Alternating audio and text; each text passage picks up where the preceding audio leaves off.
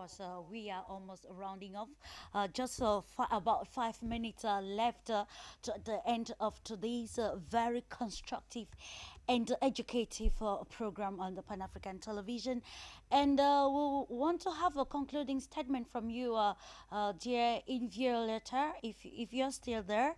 Uh, we are actually rounding off with the program and looking at the way forward. You know, Africa is very instrumental and pivotal when it comes to the global transformation, when it comes to changes occurring, and we are conversant of the fact. So, what do you have to say as maybe a take-home package as far as empowering Africa is concerned, especially touching on the population, which I think you've been very intentional about looking at that population that has been sidelined, and how can they bring them in to ensure that they move together towards the same trajectory that will empower every citizen and ensure sustainable development across.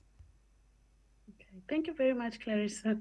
I would say that it starts from me, it starts from you, it starts from us as a people, as ordinary persons, as ordinary Africans. If we stand in solidarity of our continent, and if we are accountable of everything that is around us, it is easy for us to build this civil groups that are able to be powerful and be able to speak out the voice of all of us. It is my dream. It is my desire. Or I will say, today as I come, I'll say, I wish that Africa is reborn and is reunited and doesn't look at a sister from a distance. When I see you, Clarissa, I should see Africa. When I see my dear sister from Kenya, I should see myself. When I see Dr. Eddie, I should see myself. When I see Paseka, I should see myself. When we come to this and become united, it is difficult from external forces to come and destroy us. And it is also strategic in that when we are holding and we are all one powerful power, we stand and we can be able to take our role in global transformation. So in everything, I will just conclude by saying, let's hold our hands together. Let's see one day this dream will come to pass. And definitely we need each other. The West needs us. And we as Africa, we need each other.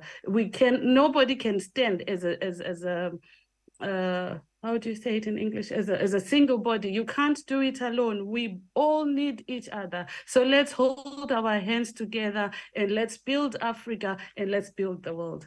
Thank you.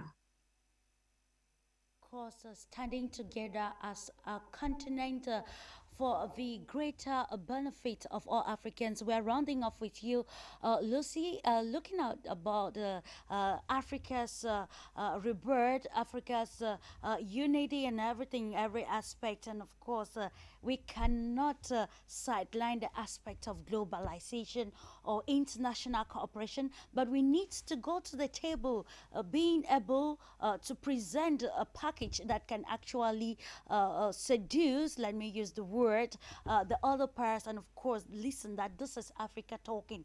And we can only do this by having what we call a common mindset. So let's run off with you with this aspect of what practical mindset can the African stakeholders adopt as far as these aspects of globalization or international cooperation is involved in present day society that will go a long way to ensure this empowerment of especially the African human capital, that is the young people in Africa, that can solve the problem of migration and other issues affecting the young Africans. Thank you so much, Clarice. And that is such a powerful question to actually conclude this conversation today. And I want to say that we are already there. We do have a common aspect of it, or a common approach, as you're calling it. And that is the Pan-African ideology. It is already there. It is not it is not a vacuum. We have actually practically see it benefit the continent before. We're talking about the continent that actually single-handedly fought for its independence against colonialism, a system that had been forcefully embedded on them. So these are not false things that we're talking about. These are practical things that we're talking about. All we need to do is go back to the Pan-African ideology from a very practical perspective of it and actually implement what it says. Because what we have as Africa at the moment is a lot of evaluation of the potential of Africa, but never the actual action of it. So the actual action and embracing the Pan-African ideology, it is there. And the Pan-African ideology should be there within the education system, our economic system, our political system. Let this be the harmonizing ideology that guides Africans. Secondly, as I have portrayed throughout this conversation, is intra-African transformation, and this is for the longest time we have enclosed ourselves as and working as silos as African countries, and I think it's about time we come together as an African continent. Being a lot of borders have hindered us before, so I think it's actually time we try going borderless and see the benefits that can come from that. So I think if we're talking about a lot of peace and stability, we're talking about missions, peace missions. Let these missions come from our own African states and not um impose missions on us that actually have other agendas, and through that we can attain peace and stability, which is the main prerequisite to all other forms of transformations we are talking about, such as free movement of people, free movements of goods and services. And I think the African Free Trade Agreement is a good full footprint blueprint, sorry, that we can actually follow. So that's why I'm saying we're still on the right track. And I think with that, if we go through that, we can guided by the Pan-African ideology, we can achieve that common agenda of transforming Africa. And then the other one is leadership, which is very important.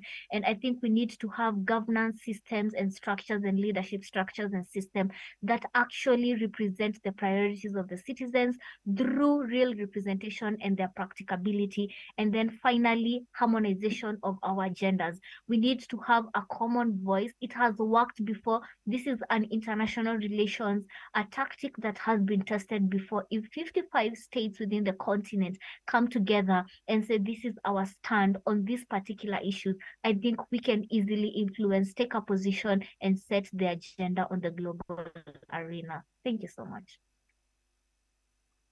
If Africa can stand as one, it will be very easy to define its own perspective, and of course let it heard across the global world. Like Violetta said, it is difficult to act alone, but then when engaging with other global players, it's always good to go intentional about capitalizing on the advantages of all of these in cooperation, international cooperation or globalization for the benefit of the African people, its African unity, its African development. Let us go together with the African perspective. I want to immensely thank you, Dr. Eddie Eric, Mr. Pasika Faromele, in Violetta Marcover, and of course Lucy Nchiri for the great insight on our topic this day,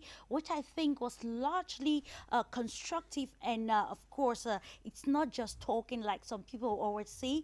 These debates have gone a long way to influence change across Africa, and you can attest from the changes occurring, especially at the political level.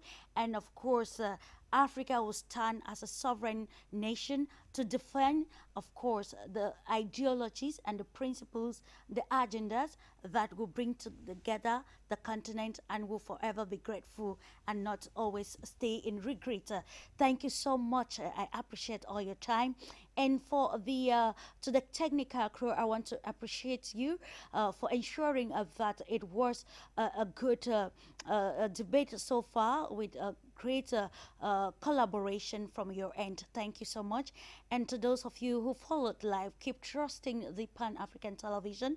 We are here to give you information that will go a long way to bring practical change and make Africa great again. Thank you, and see you subsequently.